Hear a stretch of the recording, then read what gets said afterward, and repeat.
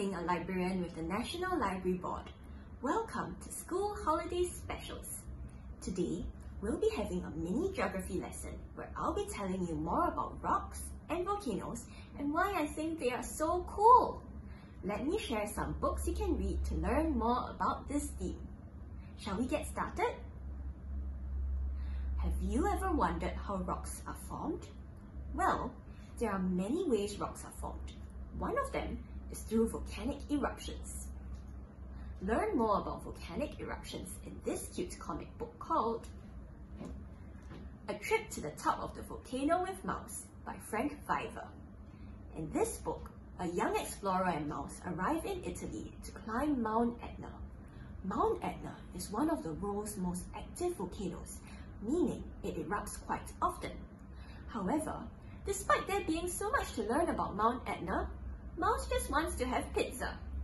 Read this book to find out more about the different parts of a volcano, how rocks are formed during a volcanic eruption, and finally, what the Earth and pizza both have in common. Next, you can read Old Rock is Not Boring by Deb Piluti.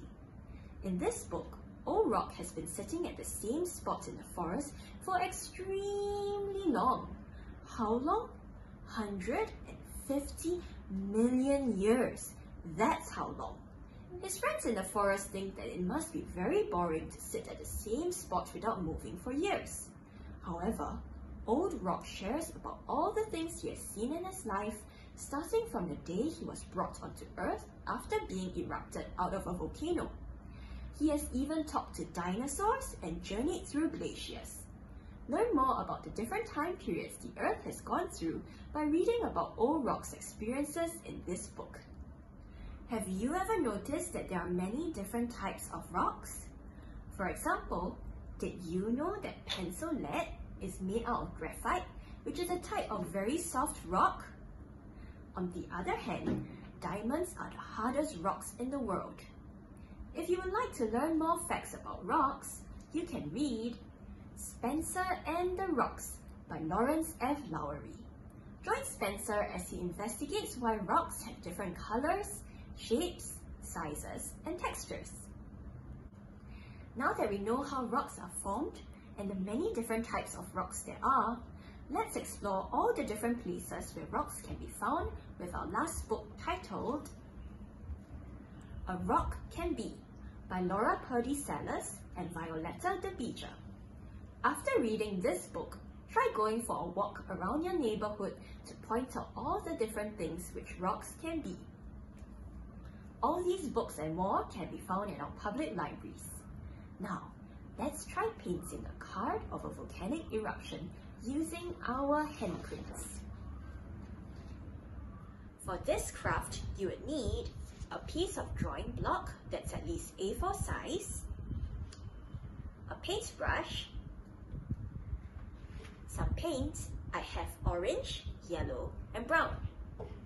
And finally, some markers. First, ensure that your palm is evenly coated in the orange and yellow paint, like this. Then, stamp it onto your paper. You will get something like this. Next, take your marker and draw the body of the volcano.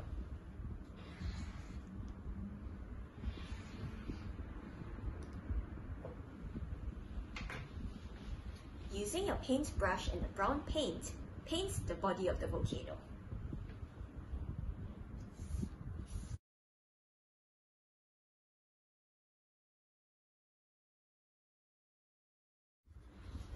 You'll have something like this.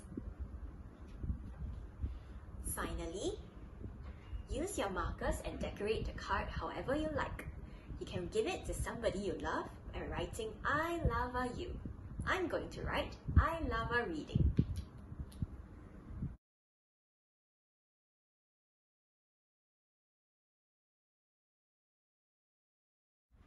It will look something like this once you're done.